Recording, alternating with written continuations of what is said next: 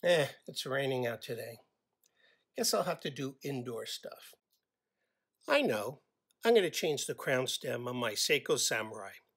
When I replace the movement, I use the old crown stem, but I don't think it's working quite right. It's kind of tight when I pull it out.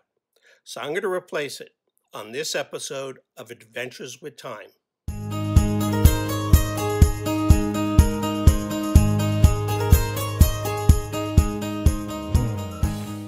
So this is the watch we're talking about, and I had replaced the original movement, which was a 4R35, with a new NH35 movement from Seiko, because the original was really performing poorly. Now I've come to believe that it's magnetized, and in another video I'm going to play around with that and see if I can demagnetize it. Now after I put in the new movement, the watch is operating very nicely, except for one thing, and I'll show you that now. When I unscrew the crown, there's supposed to be three positions: the winding position or hand winding position, the quick set for the date, and the hack or time setting position.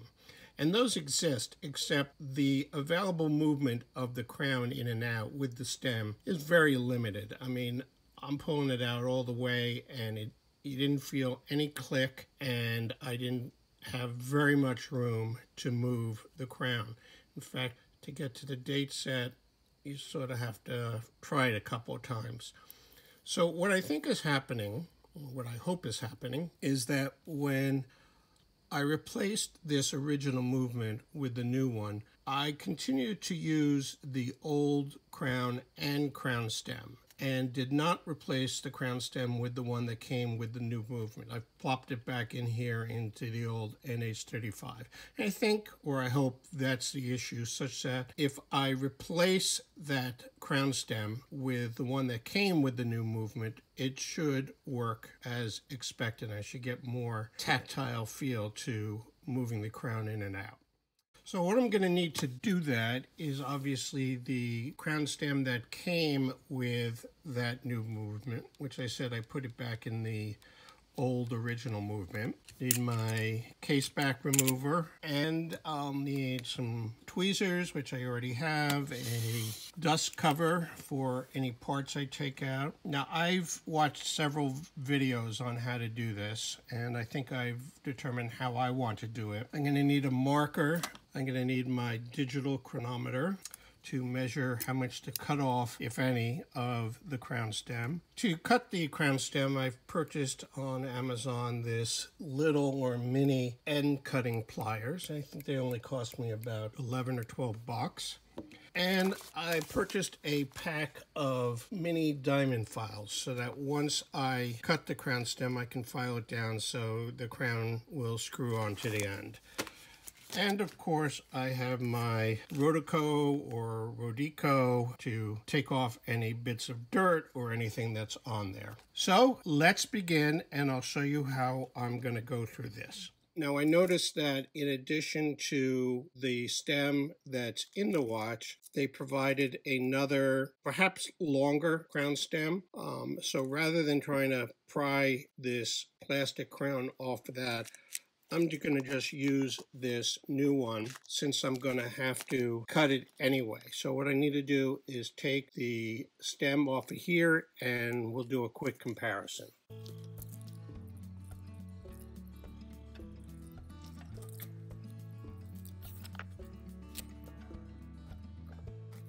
Okay, let's put this back in here. Let's compare these two. They tend to roll away, so let's put this here. Let me put the macro lens on so we can do a quick comparison.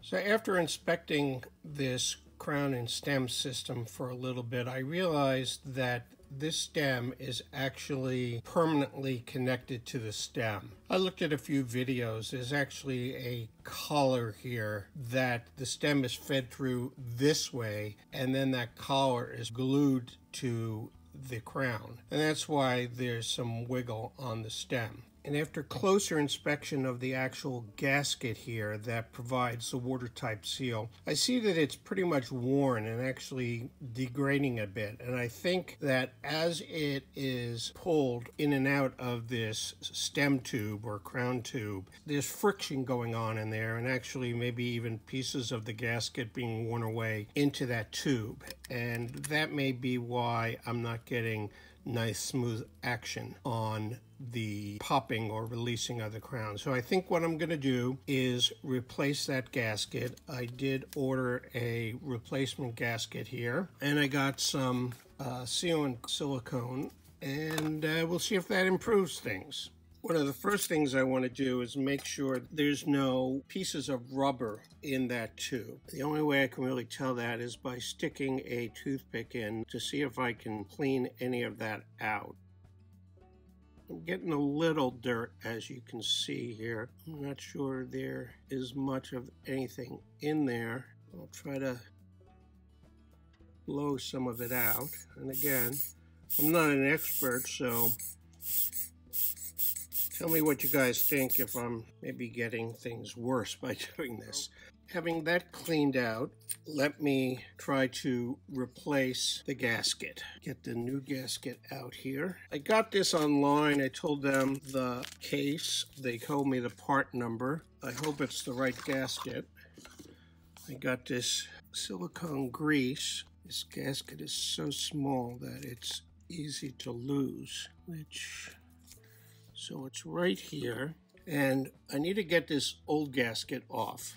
I do have this pin vise, which I will use to hold the stem, and again, I don't know the appropriate tool to use, but I'm just using a safety pin to see if I can get this gasket off. Falling apart as I pull it off.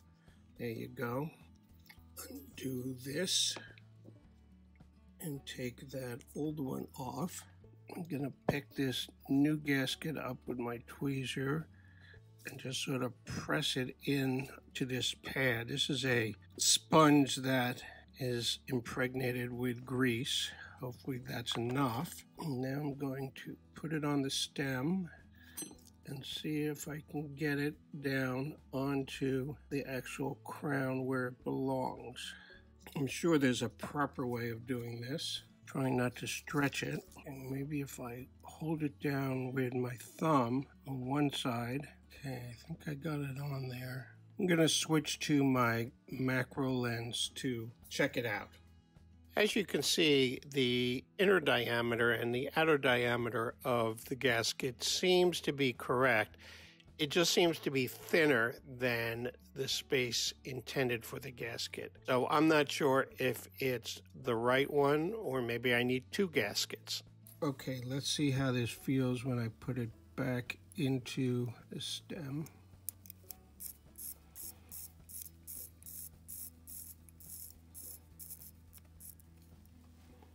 Okay, now we just gonna put the case back on. So from everything I can tell, which isn't that much, this part number is the appropriate gasket for this watch.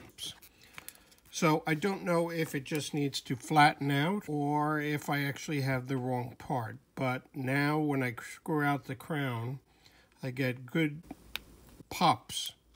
I don't know if you can hear that. I've got a few queries out to see if others think this is the right gasket or if I need a different gasket.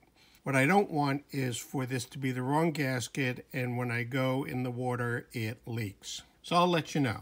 In the meantime, perhaps you'd be interested in this video, which is around my Islander dive watch, a very good watch, and my other beater watch, which is the Russian Vostok Komerdansky. Until my next video, thanks for watching.